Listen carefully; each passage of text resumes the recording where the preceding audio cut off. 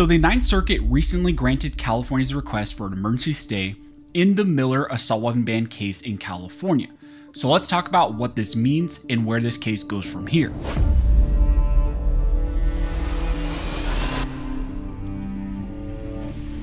But real quick before we jump into this video, if you think bans on so-called assault weapons is clearly unconstitutional, go ahead and hit that like button and subscribe.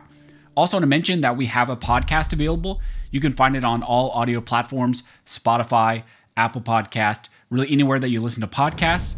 I would love your guys' support, so I will leave links down in the details section, also in the pinned comment. And if you head over there, make sure you follow those podcasts on those platforms and leave a review because that helps to grow the podcast. But regardless, thank you guys so much for all of your support. So like I said in the intro, the Ninth Circuit Court of Appeals recently granted California's request for an emergency administrative stay in the Miller v. Bonta California assault weapon ban case. There is a lot more going on with this stay order than meets the eye, so I wanted to break down what this order said and then some potential silver linings that I think a lot of people are overlooking.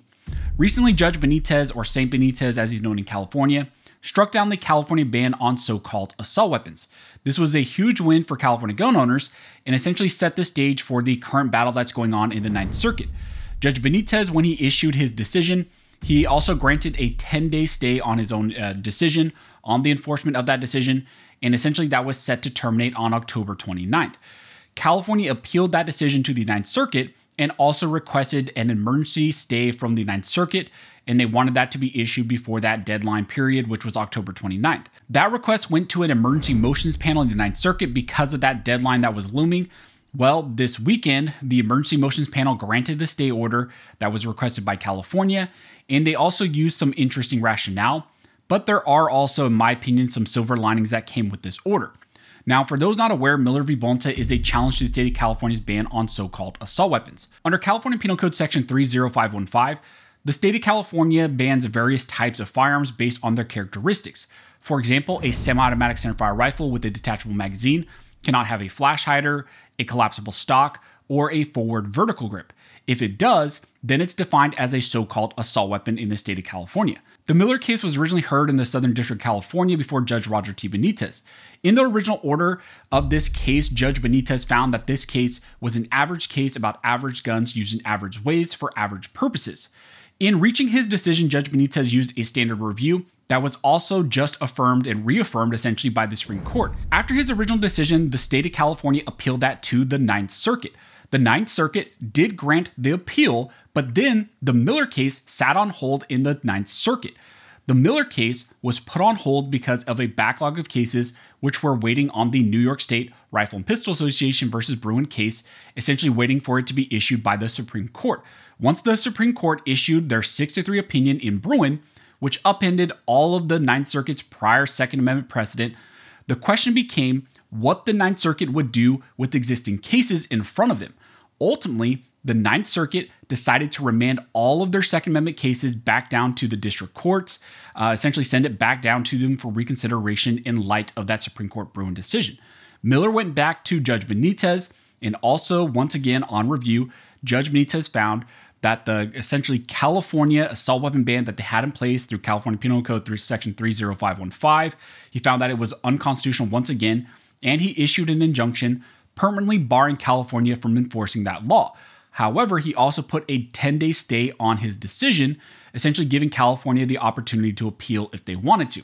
California did appeal, and they also sought an emergency motion for a stay pending appeal. In the Ninth Circuit, when there is a time-sensitive emergency request like this, it automatically goes to the motions panel, so that's why the motions panel was reviewing this specific issue.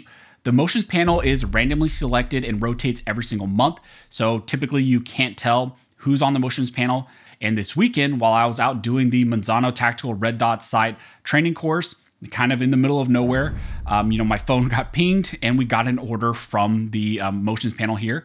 And I also just want to give a shout out to Manzano Tactical. If you guys want great training in California, I highly recommend him. And the order that was granted here was in favor of California. So the panel here granted California's request for a stay, and they also expedited review of the case, which means that oral arguments will happen in the Miller case before the end of this year. Now, for those curious, the three judges on this panel, on this motions panel, were Judges Fletcher, Callahan, and Bennett. Judge Fletcher was appointed by Clinton, Callahan by Bush, and then Bennett by Trump. Now, Fletcher and Bennett were the judges who granted the order, and Callahan, who really is just a rock star when it comes to these 2A cases, wrote a dissent where she essentially said she would have denied California's stay, that she wanted to, but essentially she got outvoted. So here is what the order reads. In light of this court's published order granting a stay in Duncan, concluding that the Attorney General of California is likely to succeed on the merits and has shown that California will be irreparably harmed absent a stay, and the similarities between Duncan and this case, we grant appellant's motion and administratively stay the district court's October 19th, 2023 permanent injunction and judgment. In granting an administrative stay, we do not intend to constrain the merits panel's consideration of the merits of this appeal in any way. The administrative stay shall remain in effect until the merits panel decides the appeal or issues an order lifting the stay. We sua sponte expedite this appeal. The opening brief is due on November 9th, 2023. The answering brief is due November 22nd, 2023. The optional reply brief is due November 29th, 2023. No streamlined extensions of time will be approved. The clerk will place this appeal on calendar for December 2023. Now here's what Callahan said in her dissent. She stated that, I would deny plaintiff's motion for a stay pending appeal. I do not believe we are bound by the published order in Duncan v. Bonta, and I do not believe appellants have otherwise met their burden of showing a likelihood of success on the merits that they will suffer irreparable injury absent a stay. I concur in the order insofar as it expedites this appeal. So there are a few things I want to point out. One of the first things is the fact that this case Miller and the stay issued here in Miller was essentially because the Ninth Circuit en banc panel recently granted a stay in the Duncan magazine ban case. We've talked about this in prior videos, but the en banc panel bent all of their rules to take the Duncan case as a comeback case and then issued a stay on the Benitez magazine ban decision. When the Ninth Circuit did this, there were in fact judges on that same panel, on the en banc panel. You had judges like R. Nelson, Van Dyke, and Bumate that pointed out how the en banc panel was pretty much just breaking all of their rules. The backlash of that has also recently resulted in the en banc panel requesting briefs from all of the parties in that case, and they are even asking if they even had the authority to take that case on a comeback if it broke some federal laws. So there is currently briefing even going on in Duncan whether or not the panel there had the authority to issue the stay. It's this corrupt and uncertain stay in the Duncan case that was then used as a basis to grant the stay in Miller. There were also questions after that Duncan order on whether CRPA would file that emergency review from the Supreme Court. However, it seems like they decided not to go down that route, which is understandable in some ways. However, the unfortunate thing is that because of that Duncan order currently sitting out there, that opened the door for this motions panel in Miller to just follow suit and just follow what the Duncan en banc panel said. Maybe if there was an emergency petition out there to the Supreme Court, which was challenging that Duncan stay, maybe this panel here in Miller would have maybe had to use a different rationale and just couldn't lean on Duncan. Now, the likelihood is that this motions panel still probably would have granted the stay, but at least they would have had to have worked harder and come up with a different rationale. Now, despite this order, there are still a couple silver linings in my opinion. First, the order expedited review in the Miller case. The panel set the brief to be submitted by November 29th, and then also set the appeal to be heard at least by the end of December. In that same order, the court also said that they would not accept any requests for extensions of time. So that means that those dates are currently set in stone. So there will be oral arguments in December, at least in Miller. The other silver lining I see is that the order states in no way does the motions panel administrative stay prevent the merits panel from deciding the appeal how they want, or issuing an order lifting the administrative stay if they want. To me, this is very interesting. The merits panel is the real panel that will hear arguments in this case in December.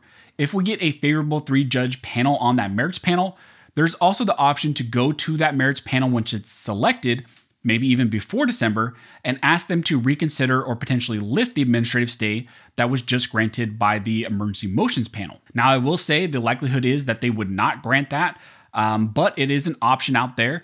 And potentially, if you get favorable judges, maybe someone like Bumate, Van Dyke, R. Nelson, Callahan, or any of those other judges on the actual merits panel, that option is still out there. So definitely not ideal, but most of us suspected that the motions panel would grant the administrative stay in the favor of the state of California, and that's what they did.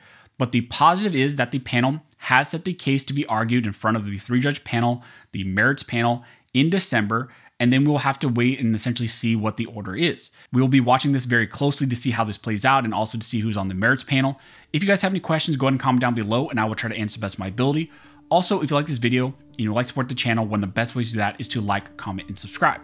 All those things help to fuel the algorithm, and it signals to YouTube that you guys see value in these videos and in the Cyber 2A news. So as always, thank you all for watching.